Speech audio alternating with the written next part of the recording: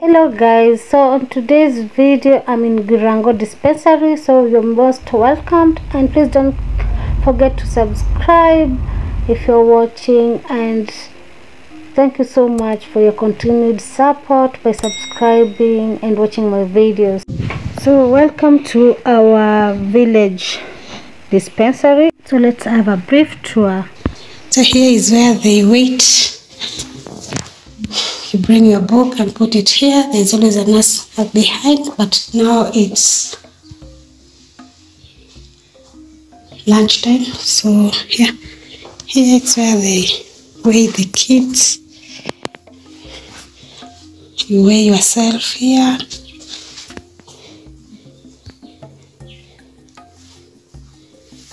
That's where you get the contraceptives. So if you are pregnant, it's where they weigh the kids.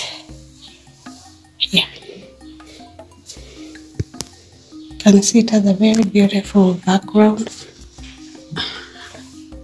There's a consultation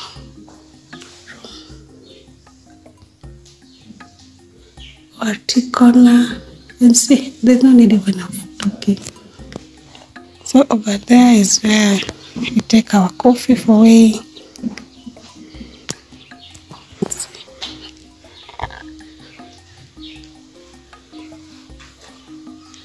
The consultation room, the pharmacy room, but the products. And here is the laboratory. Pressure, they use this. Consultation room over there. Yeah.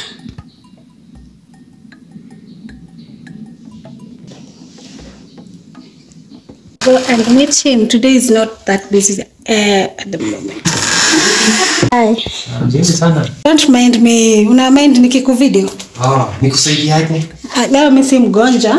Nataka kukaa nikuulize about your day here as a doctor. Yeah, karibu sana. Kwanza unaitwa? Mimi naitwa Dickson. Hii ni Girango Dispensary. Kama nyingi tunakuanga na wagonjwa wengi, but for today ni kama in the morning hours wengi, but right now at least wamefungua. Yeah. So nimekuja at the right time. Yeah, ni wakati mzuri. Ndio lunch time saa hii watu wanaenda kushughulikia watoto. At least we are free now. Okay. Yeah. So utatuelezea na about nini inakuanga challenges sana huko? Challenges ni kwamba hapa unajua ni hospitali ya kijiji kwanza. Na ikiwa hospitali ya kijiji na kulingana na its county facility, madawa inakuanga shida. Hiyo ndio challenge kubwa tuko nayo hapa. Wagonjwa ni wengi, lakini bila tunavyotumia kuwapatia madawa ndio shida tuko nayo. Yeah. Apart from madawa, what else? Pia unajua shida nyingine ni ya kulifaa wagonjwa. Mgonjwa utaweza kuja amekuja hapo umemtibu, lakini sasa kumtuma aende kwingine kufanyiwa utafiti ama kufanyiwa vipimo vingine vya maabara inakuanga shida. Ndio hawana pesa ya kufika hospitali kubwa. Shughulikiwe huko. So what do you do about your sasa? We treat clinically when we are able to refer using our own means. Or tunafanya wakati mwingine tunarefer to the county. Okay. Team. Yes. Na nini mnashughulikianga watu wengi, patients wengi ni wakina nani? Kina mama, watoto, wazee? Sana wamama na watoto ndio wagonjwa zaidi. Wamama ndio wako na challenge kubwa ya wagonjwa na watoto. Wazee ni wachache. Mzee akija hospitali ni yule mwenye amegonjeka sana. Okay. Yeah. So na wale mama wenye wanapata labor now ni far from going to see the next general hospital ni Keumbo. Yes. Hakuna yenye iko karibu. Kuna Magomba lakini iko mbali kidogo, lakini yenye iko karibu na hapa ni Keumbo. Mostly wana prefer kwenda Keumbo. So mama akifika hiyo labor imefika na ako ready to deliver. So what do you do? Si tunamshughulikia hapa. Okay, kuna during daytime we are able, but akiwa usiku we don't do at night. Okay. Wanaenda kwingine. Na mnataka maybe ikue nitangwaje? Sasa wata improve, ikue iongezewe staff, ikue na enough infrastructure, ya ku accommodate even staff so wakae within the facility, washughulikia wamama hata wakideliver usiku. That one itasaidia sana. Na circumcision? Circumcision tunafanya. Cause mnafanya pia lakini hatuna enough equipment. Okay. Yes. Si limeanza 2023. Wamama wangapi umedeliver? Wamama tumedeliver in our facility here 10. Okay. Yake wasaidia akigrow.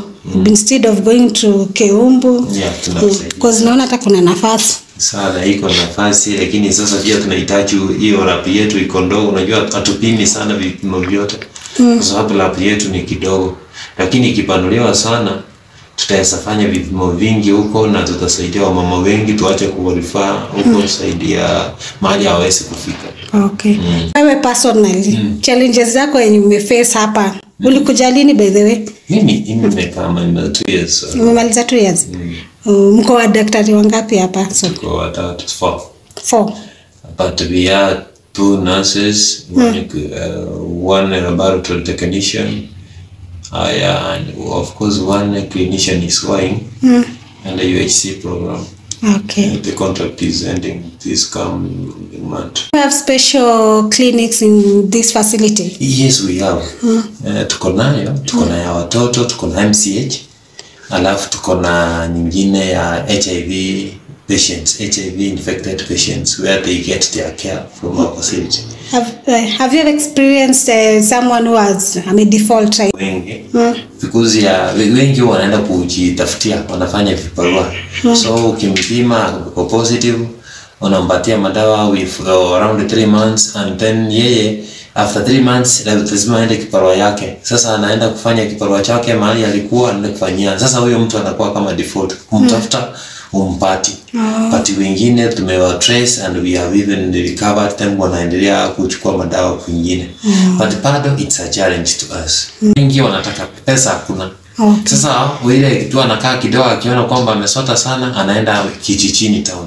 Anaenda kutafuta pesa huko, na huyo mgonjwa huwezi ukampata tena, anakuwa kama defaulter. Wengine wanakuja wanafanya, especially these who are working in the hotels, in the bars, wako tu hapa on transit. Ukimpima the next time ukimtafuta kuchukua dawa kumpati, amehamia kwingine. So it's also a challenge.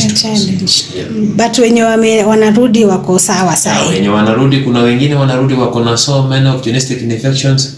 We readmit them, we go on with the program ya kuwapatia dawa, but wengine huwa hatujawapata mpaka sasa. Wow. Yeah. Hii ni challenge kubwa kweli. But kama ukienda pale unatibiwa vizuri. Uliza, kuna vile nimesikia in the COVID period, ile wenye watu walikuwa wanapewa hizo injection. Yes. Nilianza kusikia watu wanasema ule daktari wa COVID, is it you? Sana tulihudumia wagonjwa wengi sana wakati wa COVID, during the COVID campaign when we had that time ya kuvaccinate. So on most cases I was in the front line kupeana hiyo dawa. So wagonjwa wengi walinipandika hiyo chini kwamba ni daktari wa COVID, lakini sasa si daktari wa kutibu COVID, bali ni wa manage COVID. Yeah. So hiyo ndo niliambia, hata mimi I remember nilikuja, but that time was here before. Yeah. So okay, thank you so much.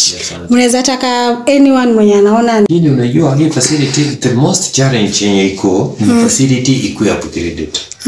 Once imekuwa upgraded, at least to ipate like now a very modern laboratory, our special clinic like no MCH and PSC patient support HIV clinic iko improved, I think we will be at par. Because we will be able to handle our clients in quality and give them quality care. Thank you so much for your time. My name is Mona. Niko pale YouTube, so unaweza pia ni subscribe. More question. Yeah, I've heard you saying that you offer MCH services. Do you offer family planning services? Yes, we do. Like we have family planning, we have injectables, we have Imbranon, we have the pills, and we have the condoms. But right now, we are having sort of injectables. They are out of stock, some of them. Condoms, some of the family are out of stock here. We don't have. So people we don't have the 3-month course injection, which is depot. We don't have it.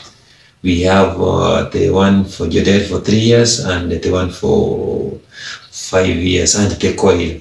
I use the coil. So most women here wanna prefer. Most women, they don't prefer long term. They prefer the short term, that is injectable depot, which is at the moment it's out of stock. So not most people they want the coil one. The coil, mostly this one being a community facility, they fear that. Yeah.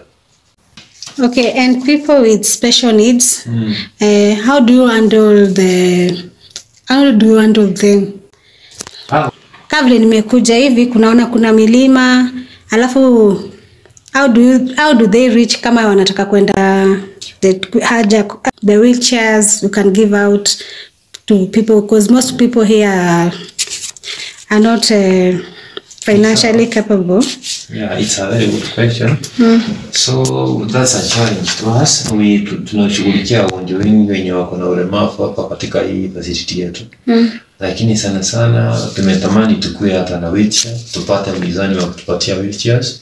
Mna wheelchairs? We don't have even one. Alafu hata choo zenye wanatumia ni zile za kawaida kama wengine. So tunahitaji pia even the special toilets. Alafu na hizo wheelchair. Alafu our terrain also is not wood. It's not friendly to people, especially wenye hawana miguu, wenye wanatembea kwa kutumia mikono yao.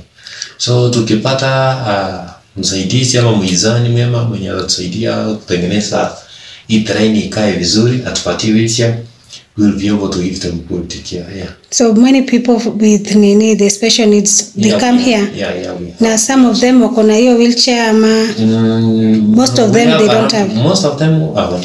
There are very many. Wenye wako hapa, we have around 60 of them. 60 attached to our facility here. Wow. But na wengine najua even more screening can be done, wengi wako vijijini hawajafika hapa.